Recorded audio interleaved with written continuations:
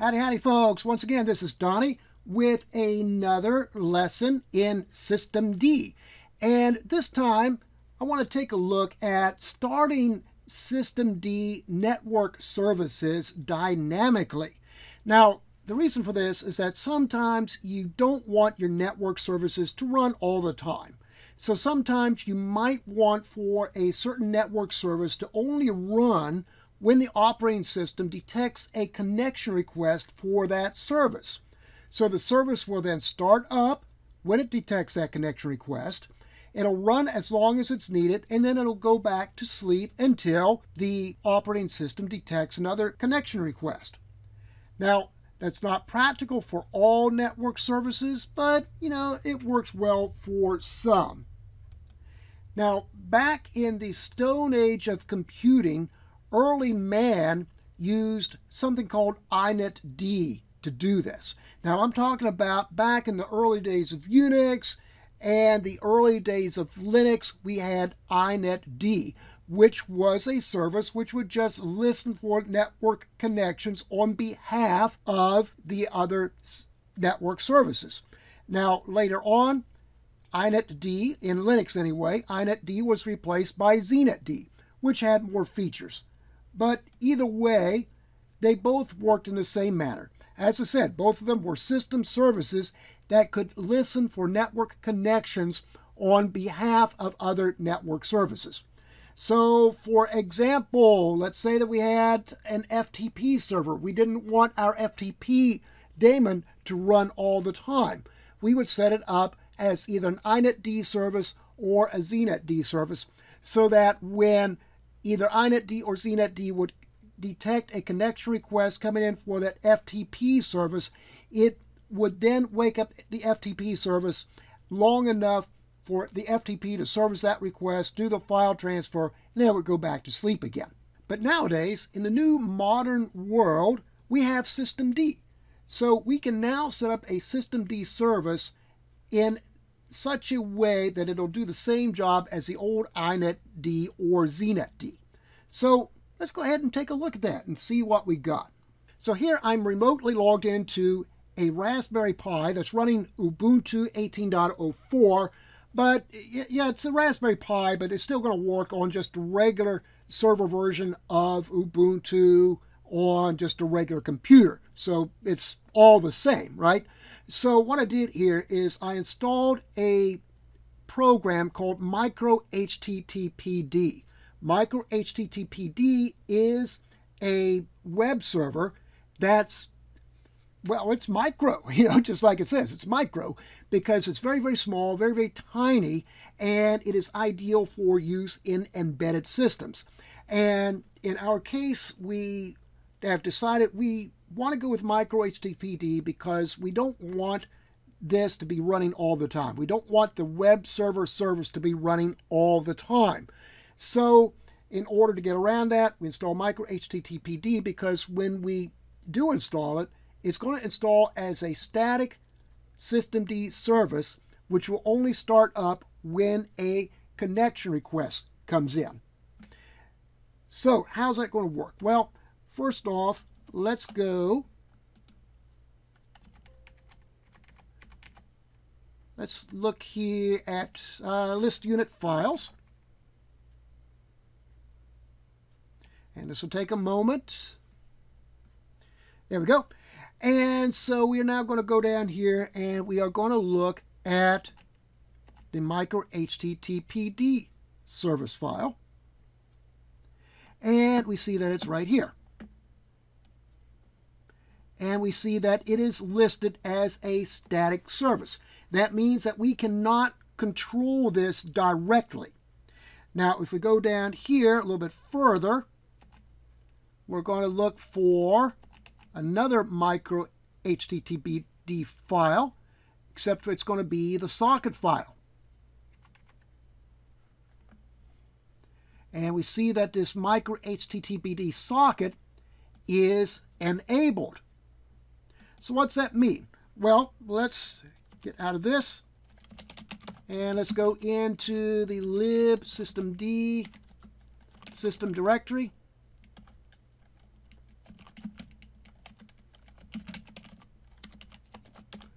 And we see there our micro HTTPD socket file and our micro HTTPD service file.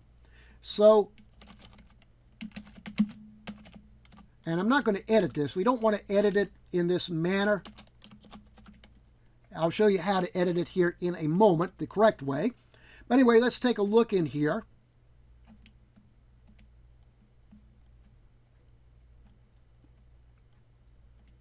And it's being a bit slow. The Raspberry Pi is being a bit slow. Come on now. There we go. So here we have the unit up here at the top. This is micro HTTPD is the description, and it shows us where our man page is. And then down here we have nobody as the user. So in other words, this is going to run as a non-privileged user, which is very nice. Now, of course, it's going to have to start up with root user privileges in order to bind to port 80, which is a privileged port. But once it starts up, once it gets started and is bound to that port, then it's going to drop the root user privileges, go down and run as user nobody, which is really great, really handy, right? And then we have the group www-data. And then here we have our start command. So it's going to start up with that command. It's going to be micro HTTPD var www HTML. In other words, it's going to be looking in the var www HTML directory for the web content files. And then down here we see standard input equals socket. And so this then is really what's going to work the magic. This is what's going to make it so that when a connection request comes in, the micro HTTPD service will automatically start up so that it's not running all the time. Now, I should mention too that normally, normal circumstances, normal web servers where you're serving out websites for the public, you're not going to set them up as static, dynamically started services like that, okay? Because you're going to kill performance like that. But in this case, we're just using a micro HTTPD for an embedded type of device. Very, very low resources. We don't need to have this web server running all the time. So we're just going to set it up here with this dynamic service in order to just make it run whenever we really need it to run. Okay? So I do want to get that out there. And also, I hope I'm not confusing anybody too much, because I've got this bad habit here of just interchanging the words static and dynamic. But just to make it clear, it's ironic, very ironic, I know. But in order to set up a systemd service that starts dynamically when it detects a connection request, we have to set it up as a static service. Does that make any sense? I don't know. But anyway, it's just the way it is, so we have to deal with it. But anyway, let's go ahead and shut that down. And now let's go into the micro HTTPD socket.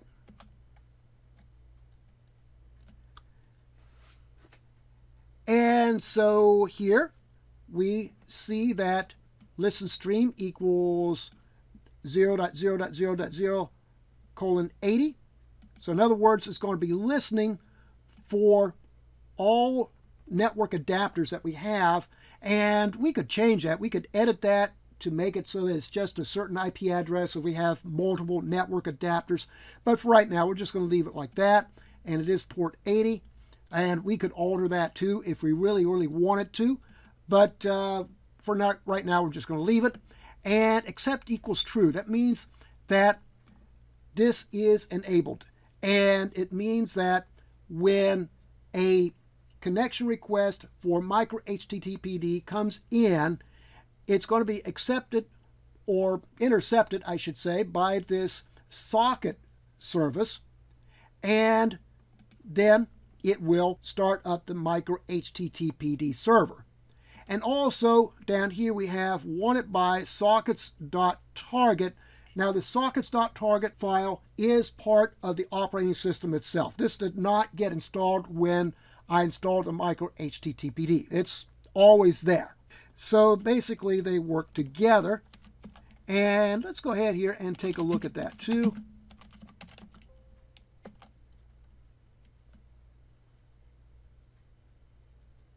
Okay, so that's what that looks like. Okay, so just description equals sockets, and documentation just shows the way to the man page.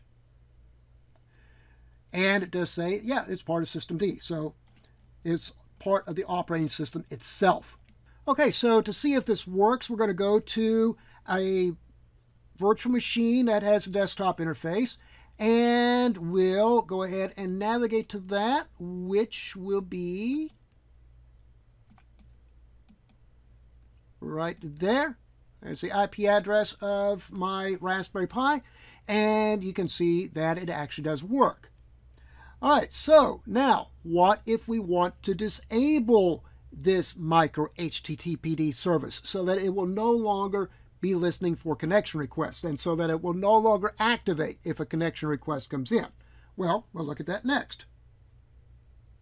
Okay, first here, you want to note that if you do a sudo systemctl status micro HTTPD service, you're going to get nothing because, well, it's a static service, so it's not going to be enabled here or disabled or started or stopped in the same way that you would do with the normal systemd services. And it's just going to take a moment here to come up. Moment more than I thought because I forgot to focus on the window before I hit the enter key, but that's okay.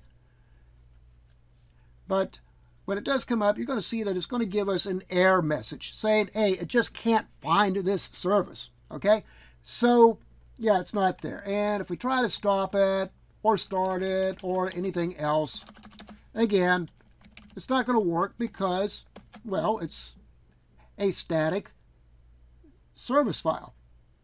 So, which means it's not running, so we can't stop it, right? So anyway, what are we going to do then in order to stop it, or in order to disable it? Well, what we're going to do is a sudo systemctl edit -- full micro httpd.socket. Okay, we're going to work with the socket instead of the service. So once it comes up, we're going to come down here and we are going to change this to false.